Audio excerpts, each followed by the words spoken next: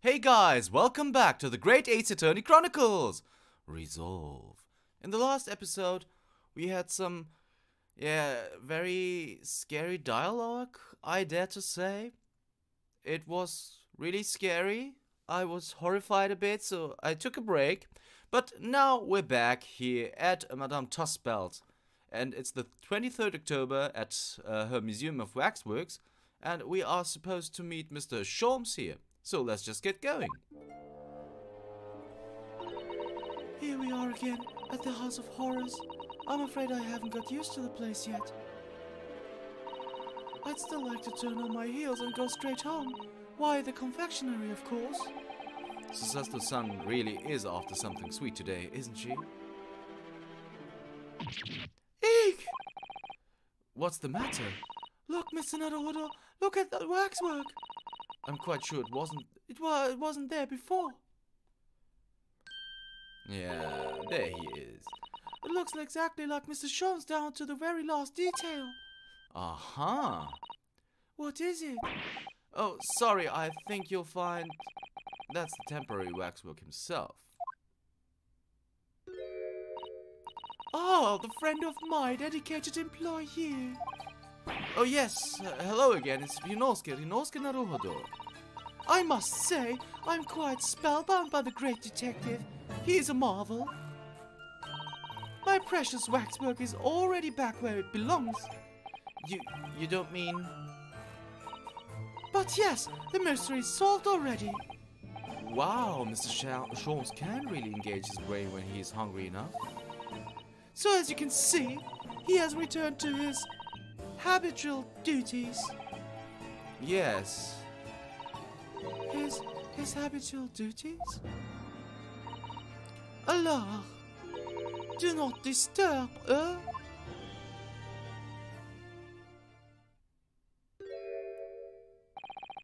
Poor Susato-san, she looks very perplexed.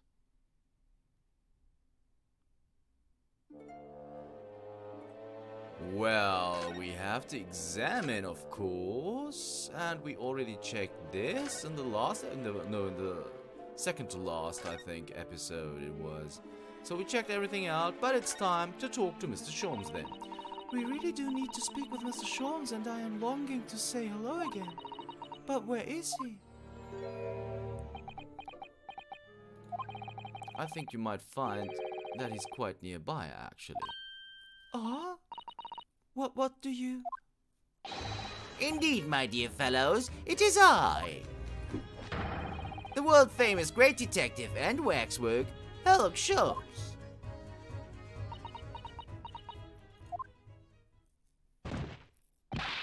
Susato-san! Susato-san!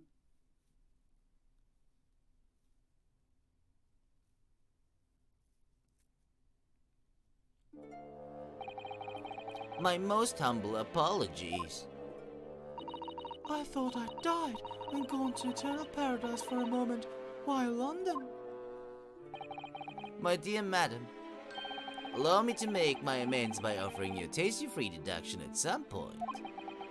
As long as it's not of questionable street food quality. I don't understand. Why are you working as a waxwork here, Mr. Sholmes?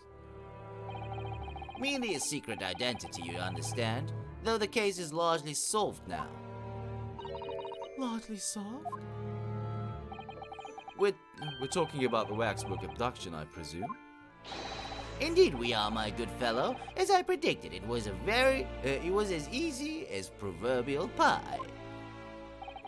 Though I confess, I'm yet to partake of a pie, proverbial or otherwise, or any food so far today for that matter.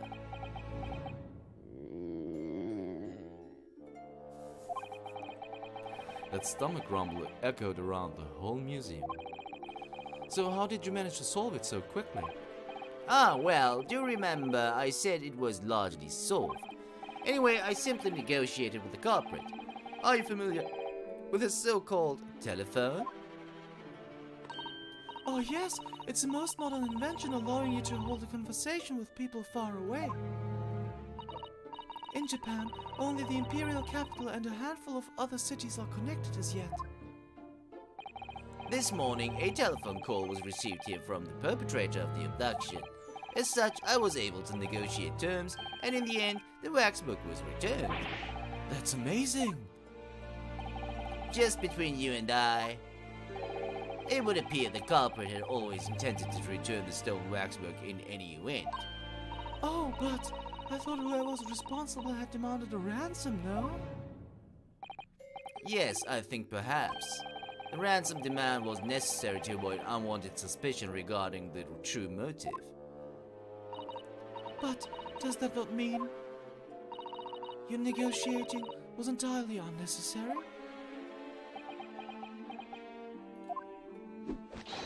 A fact that I must ask you to keep from Madam Tusspell at all costs. A hungry young Iris awaits my return to Baker Street after all. Poor Iris. Now then, do I sense that you have some business with this great waxwork?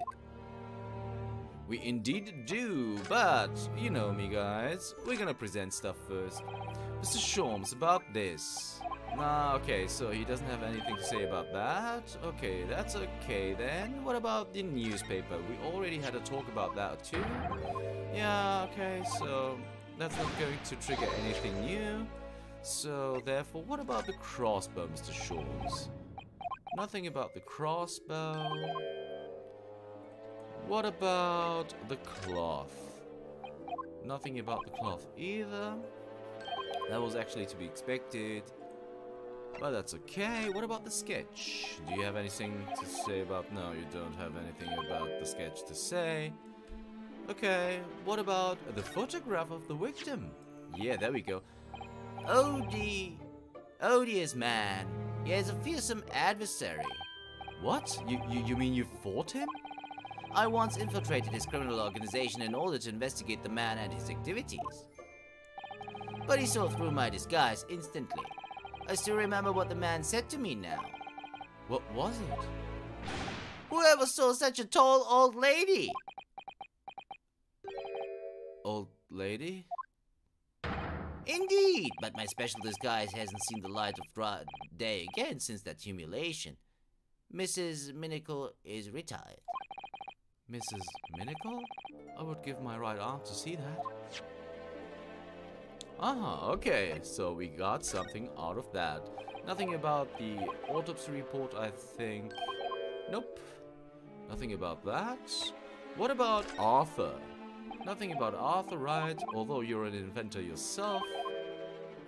That's a little unfortunate because Arthur should be of interest to Mr. Shorms. Nothing about that photograph either. And the wooden birdcage, maybe? Oh no, it's just the same dialogue as with the photograph. Okay, and the last one, about Mr. Drabber. You sure have something to say about this? No, you don't. Okay. Okay, unfortunate. So let's converse. Let's converse about Enoch Drabber himself. We're in the process of trying to track somebody down. Oh. Yes, a man by the name of Enoch Drabber. He's the swindler who duped Professor Hairbrain and the engineer who built the kinesis machine. A swindler and an engineer. Quite the modern man. He also seems to be a conjurer of sorts too, with considerable knowledge of stage magic. We really need to locate him before the trial resumes tomorrow morning. But we have so few clues to go on, that's the trouble. Do you have any good ideas? I have no data yet. It is a capital mistake to have good ideas before one has data. If I knew something of the man's appearance, at least, I may be in a better position to help. Yes, Drabber's appearance. Fortunately for you, however, presently I have little to occupy myself and little to fill my stomach. As soon as you find any clue, no matter how small, I should gladly give you my thoughts on it. Okay, so we are supposed to do this and then show the photograph? Okay, I'm just gonna present the photograph then. Here you go, Mr. Shorms. Mr. Shorms, would you cast your eyes over this photographic print? It's of Mr. Enoch Drabber, the face of the engineer we seek. Well, all Englishmen look broadly the same, of course. So looking at the photograph won't be particularly instructive. Are you alright, Mr. Sholmes? Ah, yes, forgive me. Very interesting, this. Very interesting indeed. What's wrong, Mr. Sholmes? You've turned quite pale all of a sudden.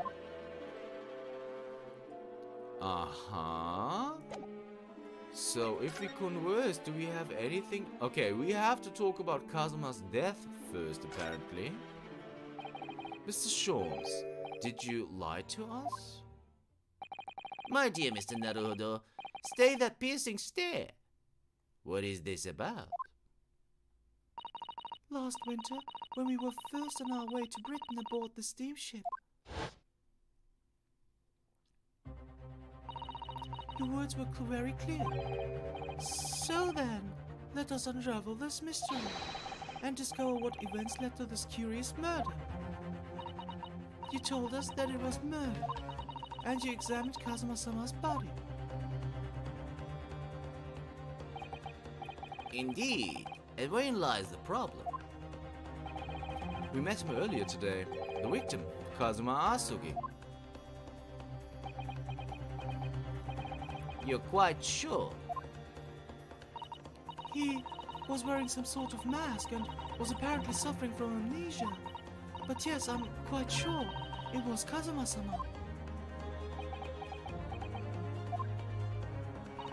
You must have known at the time, Mr. Sholmes, that he wasn't actually dead. Well, I can only assume I was swept up in the murderous atmosphere of the moment. But the fellow wasn't dead at all? Priceless.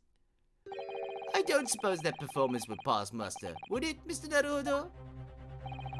I could believe that the crewman present at the time made a mistake, but not you, Mr. Sholmes. I will now tell you something of the first importance, my dear fellow. Great detectives are wont to lie. It will serve you well to remember that. Please, Mr. Sholmes. Tomorrow in court, you will find yourself on the threshold of a very great mystery. For now, I'm afraid that is all I can say. I have a suggestion, Mr. Naruto. Will you indulge me? Oh, well, what is it?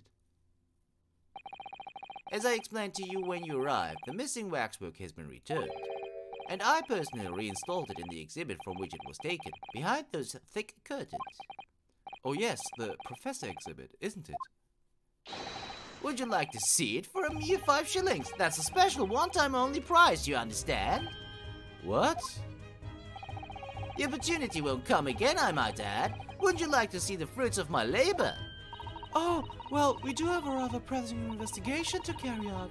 Perhaps we could postpone? The price is a very reasonable 5 shillings. I think you'll find it's well worth it. Are you being quite serious, Mr. Sholmes? Surely you need only look at my expression to ascertain if this is a seriousness or silliness. I can never tell with you, that's the point.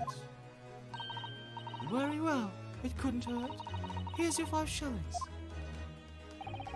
Gratefully received. So, the special exhibit awaits behind the curtain. I invite you to peruse it at your leisure.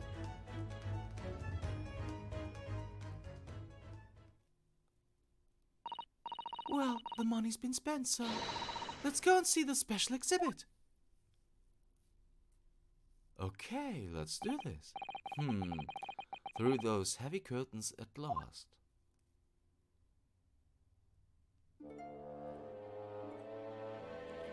Okay.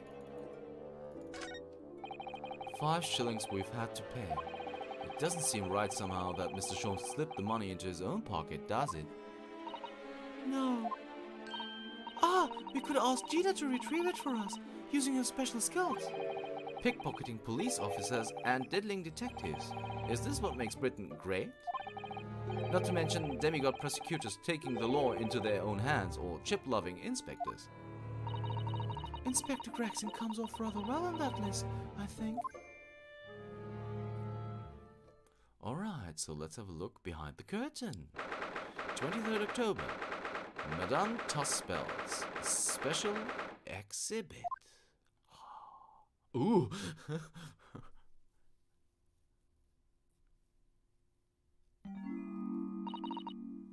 Oh dear, I felt a shiver run down my spine as soon as we walked in here. Mr. Sato!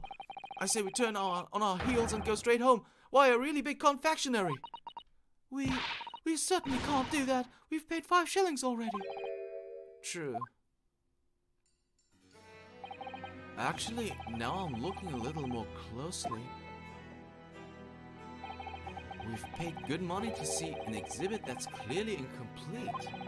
The nerve of the great diddling detective is far more terrifying than anything else in this place. This must be what Mr. Sholmes meant when he said the case was largely solved. Be that as it may, Mr. Sholmes heavily implied there'd be a clue about the engineer in here, didn't he? But where? Since we've paid 5 shillings, let's do 5 shillings worth of investigation, shall we? Yes, we will get what we paid for. Is that fear of frustration that's making Susato-san's voice tremble? Well, of course we are going to examine, but guys, I do have a heavy suspicion that this person is actually Mr. Enoch Drebber. We're gonna have a look at that in a moment. Let's see what else is there that we can check out. So this grave for sure. Let's have a look at the grave. It doesn't matter if they are here in Britain or in Japan. Graveyards are scary.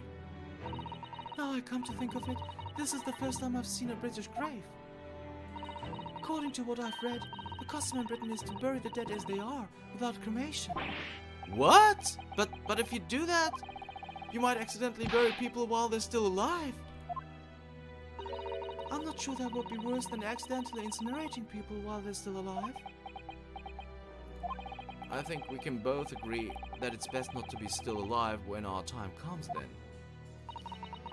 And what am I to say to that? I actually read about people being buried and while they're still alive, and that was actually a huge problem in the 19th century, guys. Just as a side note, not because I'm scared of the scenery, it's just because I wanted to let you know. Okay, let's have a look at the person here, or the figurine. This must be the killer, the fiend known as the Professor. Yes, I think so, according to what Madame Tusspell said. He killed 5 victims, all of noble or royal blood. The waxwork is so lifelike, isn't it? Like all the models in this place. I know, it looks like it could start moving at any moment, doesn't it? If only it had a head, that is. Perhaps we should examine it in a little more detail. Alright. Little more detail. So, we can only... the collar? Okay. So this is the condemned man. Yes, the so-called professor. Then perhaps his head was chopped off by a guillotine? But unable to find peace, he emerged from his grave as a headless ghost. Do we have to entertain such terrifying ideas, Mr. Sato? Anyway, I'm sure the model had a head once. There's a metal fitting for it, see? Then perhaps Mr. Sholmes absent-mindedly forgot to reattach it? That's an extremely absent-minded detective you're describing, isn't it? Or perhaps the thief absent-mindedly forgot to include the head when he or she returned it to the museum. And that would be an extremely absent-minded thief. Could there have been some reason why only the head wasn't returned? Well, whatever the reason, it means we don't know what the face of the infamous professor looked like, do we? Oh. There's something caught just inside the convict's jacket here. It looks like a piece of broken glass, and quite a big piece too. It's very thick, isn't it? About 5 times thicker than normal window glazing, I'd say. Where could such a thick piece of glass have come from, I wonder? I suppose it must have been made thick to increase its strength. But why? Well, perhaps because the glass had to span a particularly wide area, such as in a big building, for example. Ah, well, we've seen a large glass building recently, haven't we? And some of the glass was broken too. You don't mean? Exactly. The Crystal Tower at the Great Exhibition. But why would glass from the Crystal Tower be lodged inside the waxwork's jacket? It makes you think, doesn't it? The piece of broken glass has been entered into the court record. Early in court, we established that the kinesis experiment was a trick, and now we discovered this fragment of glass here in this waxwork. Is it just a coincidence? Ah, okay. So that's pretty much everything. I'll have a look at the court record. I also forgot to read the smaller part here. Small fragment of very unusual and thick glass that was found in the folds of the clothing of the Professor Waxwork. It would appear to be from the Great Crystal Tower. This piece of glass is almost as thick as it is wide. Yes, I've never seen anything like it. If you were to compare it to a human, only Mr. Sholmes has such thick skin. There's really no need for such comparison, Mr. Naruto, as you well know. Anyway, it can only be from the Crystal Tower, surely? Yes, I think so too. It was probably made specially to meet the demands of that great structure. Aha, interesting. Nothing else of interest though, right? No, doesn't seem that way. Okay. Interesting. Nothing else of interest here, right? Nope. Nothing else of interest, so let's head back. And now it's time to have a look at this figurine. But first the spade. This part of the exhibit is just as disturbing as the rest. It looks surreal. It seems to be a young man in a white overcoat. And he has a large shovel in his hand too. Look! Perhaps we should investigate in a little more detail.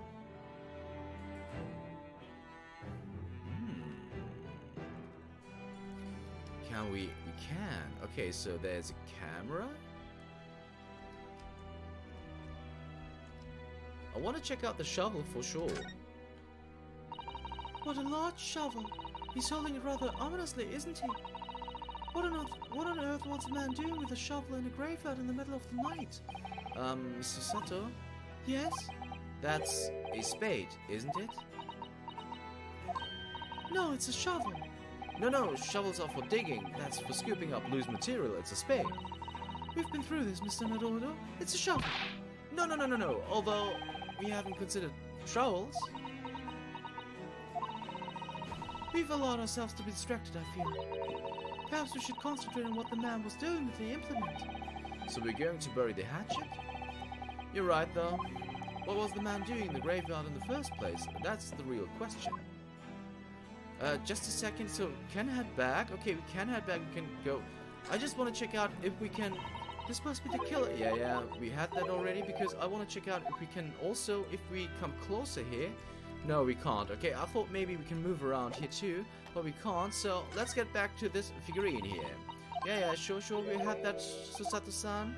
Although I love you, your tone and voice and everything. Alright, so, oops. Oh, I misclicked. I'm sorry. Sorry. Okay. So... Oh, I misclicked again! I'm sorry. I will pull my keyboard a little closer so I don't have this blunder again. I'm sorry, guys. Really sorry. Believe me, I do want to check out everything as you would love to do as well. What is this? Okay, that doesn't seem to be of interest. I want to check out the lamp first, though. That's quite a large lamp the man's carrying. Or is it a lantern? It's not unlike a Japanese kochin paper lantern, actually, is it? Lamp? Lantern? Kochin? I don't know that word, by the way. I'm sorry. The point is that it casts very little light. To be walking alone in a graveyard at night with only this? Well, I certainly couldn't do it. I'm not sure I could visit a graveyard at all, even in broad daylight, to be honest. Okay, so nothing about that. What about... maybe something about this hairdo? No, nothing about his hairdo. What about this photograph machine? What's this here? Well, this would appear to be a lens in the middle, so I believe it's probably a camera. A camera? But it's so small. British technology is incredible, isn't it? I mean, what about Mr. Sholmes' skin prints? I think perhaps you should treat Mr. Sholmes' invention as exception to the rule. But anyway, why would the man be in a graveyard at night with a camera? I wonder. Perhaps he was trying to capture the moment a dead body came back as a ghost on film. We'll just borrow this for a little while, I think. The camera has been entered into the call tracker. The camera from around the neck of waxwork in the Madam Tusspell special exhibit. By looking at the photographic plate inside the camera, we can see what picture was taken. What's a photographic plate? It's a piece of glass coated in a special emulsion that reacts to the light coming in through the lens. If we open the cover at the back of the camera, we should find it. Let's have a look. You should see yourself, Susato-san. Your eyes are shining. You really do like machinery, don't you? Okay, but before we can do that, we'll have to check out the truth, which is this person's monocle. Let's have a look at his face. I can't see his face very well, can you? Perhaps if I just... Oh, do you think you should be Oh, do you think you should be manhandling the exhibits, Mr. Naruto? I put it back exactly as it was, don't worry.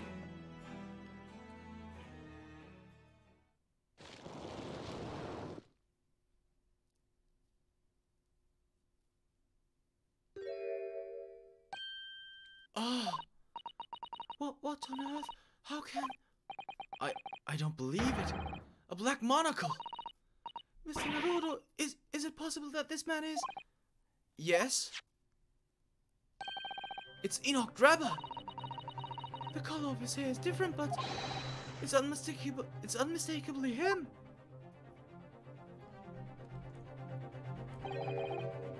Indeed it is. Mr. Sholmes! This man is the subject of your present hunt, I believe. Yes, that's right. Just who is this man? Why is he here in this exhibit? And why does the convict behind him have no head? The head was missing when the model was returned by the thief who stole it. What a surprise. So then the case isn't yet solved, is it? Did I not say to myself, largely solved were my words, I believe?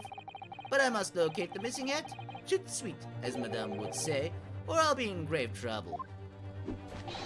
A very hungry iris still awaits my return to Baker Street, preferably with rations. Ah! Do you know, though, something about this room is strange?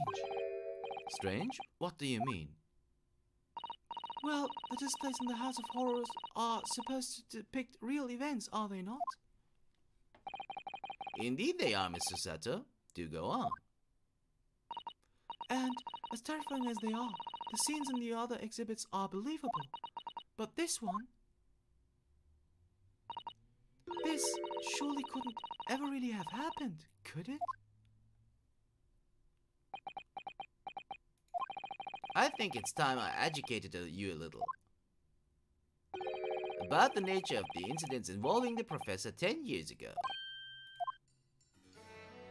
Well, we are about to converse, guys, but since we are hitting the half-hour mark, I just want to check out the camera as last thing to do in this episode.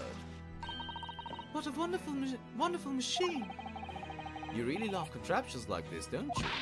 Oh yes, anything mechanical I find absolutely irresistible. Almost irresistible, surely?